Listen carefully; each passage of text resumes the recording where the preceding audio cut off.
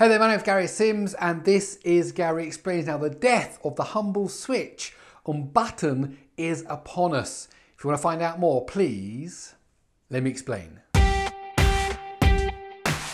Okay, so because I make YouTube videos, I get lots of emails and pitches about new products and new reports and new things that people want to publicize, and they're always asking me, am I interested? And most of the time it's like, no, boring. But occasionally I get an email and I go, oh, that sounds interesting. And I got an email from a company called UltraSense, who have found a way to replace mechanical switches and buttons with a very small and cheap ultrasound sensor.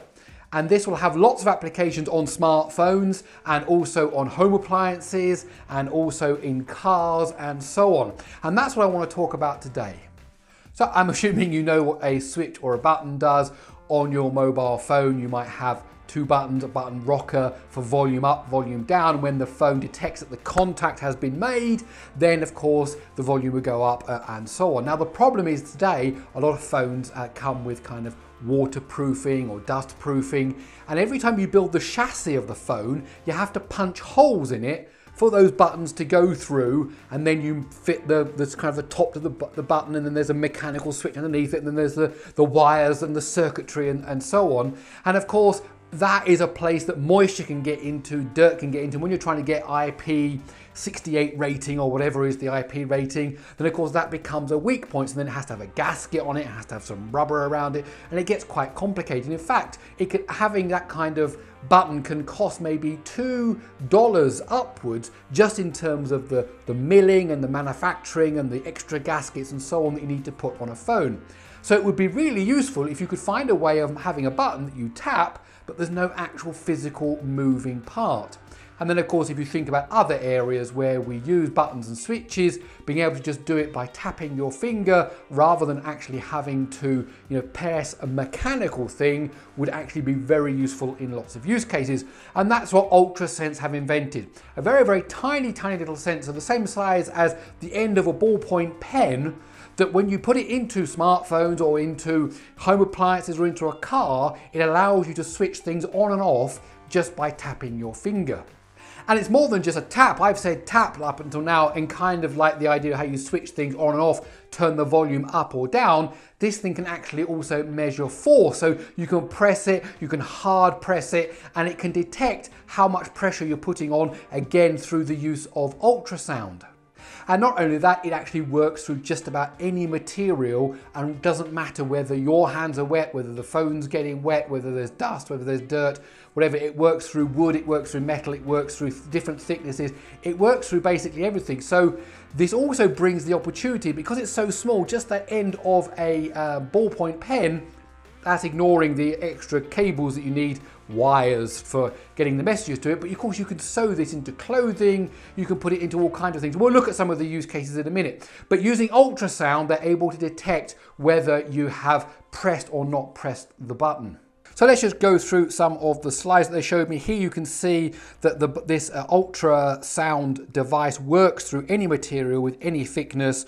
You don't need any cutouts, any holes for it to go through. And of course, when you put several of them together, you can actually have different gestures as it detects your finger going from one to the other. Maybe 3 or let's say 4 of these little sensors in a row can detect swipes and so on. And one of the things they're saying would be interesting is, now that we've kind of got under-screen fingerprint readers, people are using face unlock and so on, actually having them on the back of our phones could be quite interesting. Different arrangements here, sliders, touchpads, so that you can actually do things on the back of your phone without increasing the cost too much.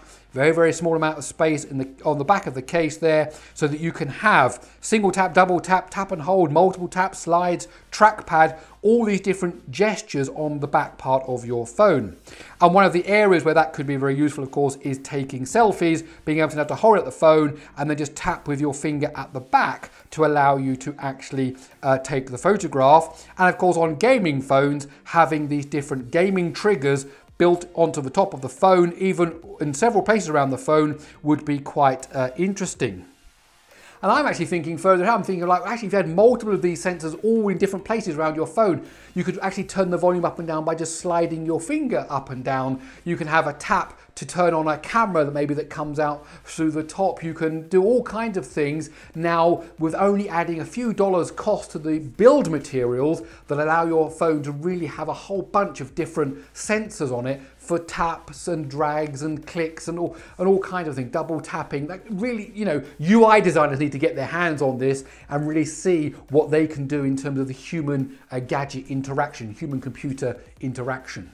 And it also turns out that this is quite useful when it comes to 5G, because 5G requires multiple antennas across your phone, and every time you put a button in, that's taking up valuable space that actually needs to be exposed to the edge of the phone where the antenna should go.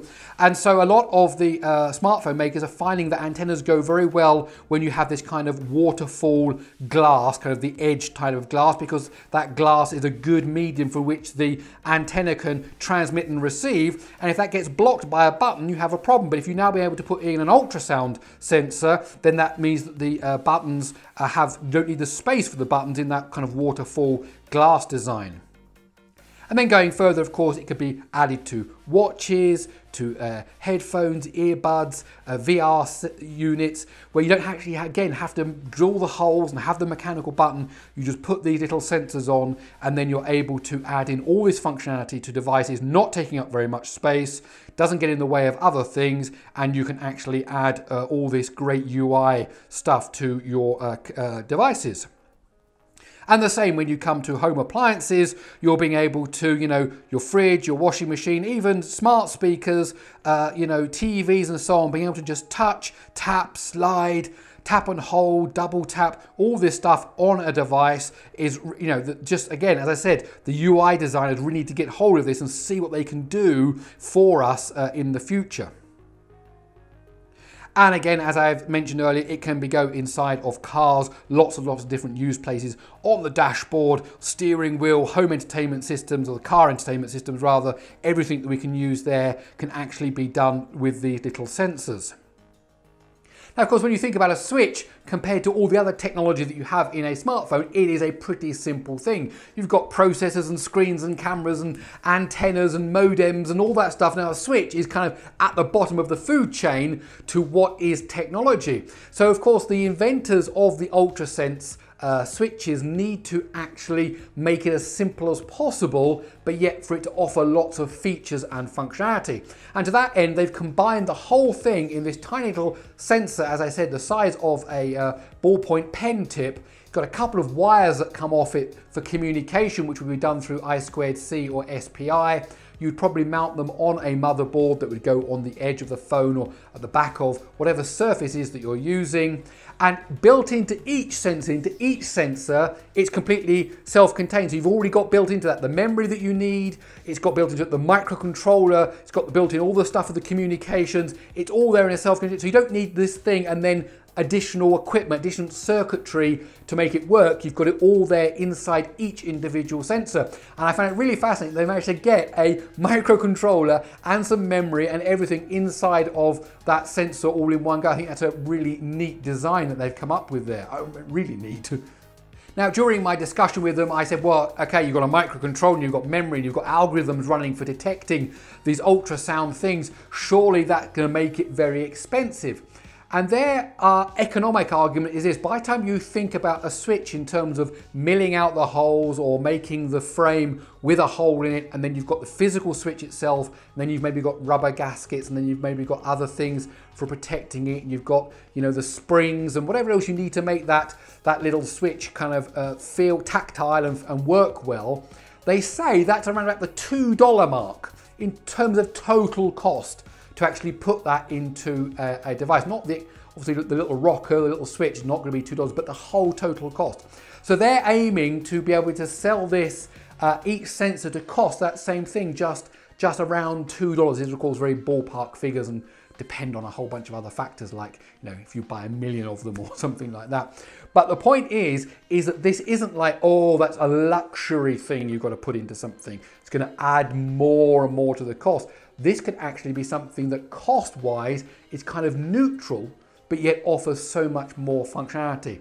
So my brain has really been whirling, thinking about all the places that I use switches and things on cameras, on TVs, on phones, on headsets, on earbuds, in the car, home appliances. Everywhere I go, oh, there's a switch there. And I've been thinking, oh, there's a switch there. I'm clicking a switch here. I'm thinking, wow, couldn't these be revolutionized just by something you can tap or touch or swipe or whatever? And that would bring up a whole new level of kind of UI functionality. So as I say, I get these pictures and emails and I don't really respond. This one I thought was worth mentioning. So apparently we're going to see phones next year, 2020, that have got some of these things built into them. So I really look forward to seeing those in action. Okay, that's it. My name is Gary Sims. This is Gary Explains. I really hope you enjoyed this video. If you did, please do give it a thumbs up. Don't forget I'm launching a newsletter, so do go over to GaryExplains.com, type in your email address there. Please do subscribe to the channel. It means you can stick around and see what other videos I make, and I suppose that's it. I'll see you in the next one.